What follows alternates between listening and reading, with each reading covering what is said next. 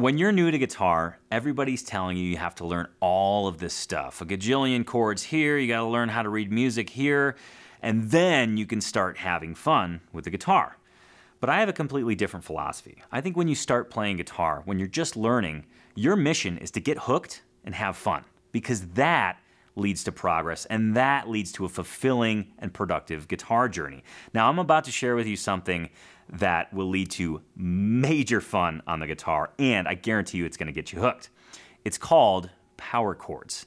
Now, power chords are beautiful because your fingers only have one job, and when they complete that job, when they make that chord shape, all you have to do is move it around and you can play a bunch of chords using the same exact chord shape. Let me show you this chord shape. It's actually super easy. This is just one lesson in a series where I'll take you from zero to guitar player in 30 days by teaching you the 4 super fun skills that'll get you hooked on guitar. Before you get started, you'll need to download the tabs, course guide, and 30-day checklist. To get yours, just click on the link in the video or visit 30daystoplay.com. You're gonna take your index finger, place it on the 5th fret of the low E string. Then you're going to take your ring finger, place it on the 7th fret of the A string. And then you're going to take your pinky finger and right underneath your ring finger, you're going to place it on the 7th fret of the D string. Now, in terms of picking, you're just going to play the low 3 strings, or the strings that you're fretting. That is the power chord shape. Now check this out. No matter where I move it on the low 3 strings, it's going to sound cool.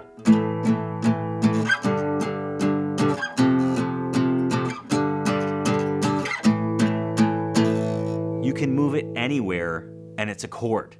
And I want you to experiment with it. So right now, pause this video, make this chord shape, and go willy-nilly with this chord shape. Move it around, see what sounds good, see if it doesn't sound good in a certain place. Be my guest to place it anywhere on those low 3 strings. Now, once you've done that, check this out. This chord is going to become 2 times as useful, doubly useful, if you will, because what you're going to do is drop each finger towards the floor 1 string. Your index finger is going to move to the 5th fret of the A string. Your ring finger is going to move to the 7th fret of the D, and your pinky finger is going to move to the 7th fret of the G. Now, you're just going to play the strings that you're fretting, okay? You're going to play the A, the D, and the G. That's also a power chord.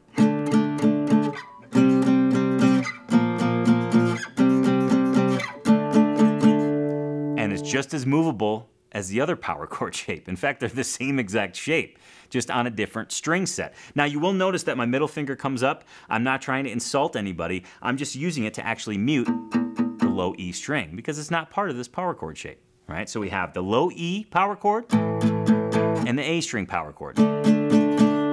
Okay.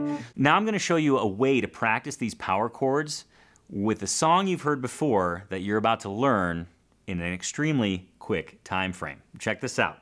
There's 3 power chord positions that we're going to use. The one on the 5th fret of the low E string, the one on the 5th fret of the A string, and the one on the 7th fret of the A string. Okay, here's the pattern I want you to follow. On the 5th fret of the low E, I want you to go 1, 2, 3, all downstrokes with your pick. 1, 2, 3.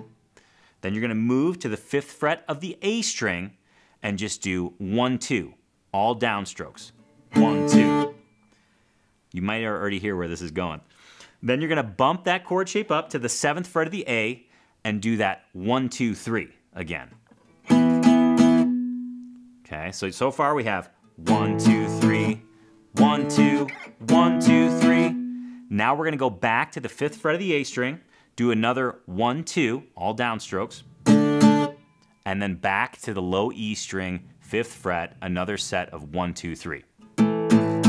Right? So here it is in its entirety. 1, 2, 3, 1, 2, 1, 2, 3, 1, 2, 1, 2, 3. And you can play that till the cows come home. And here's another pro tip for you. Check this out. If you're having a hard time making these power chord shapes, and you're feeling like your fingers are all spread out, all you have to do is move it up towards the body of the guitar, and the frets actually become closer together. You can actually look at it. The frets are farther apart towards the nut of the guitar than they are by the body. and you can follow that same exact pattern. So you can play the same pattern, same song, it's just going to be a little bit easier.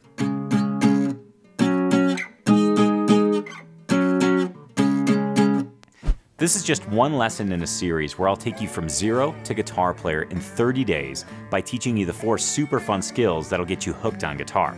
Before you get started, you'll need to download the tabs, course guide, and 30-day checklist. To get yours, just click on the link in the description or visit 30daystoplay.com.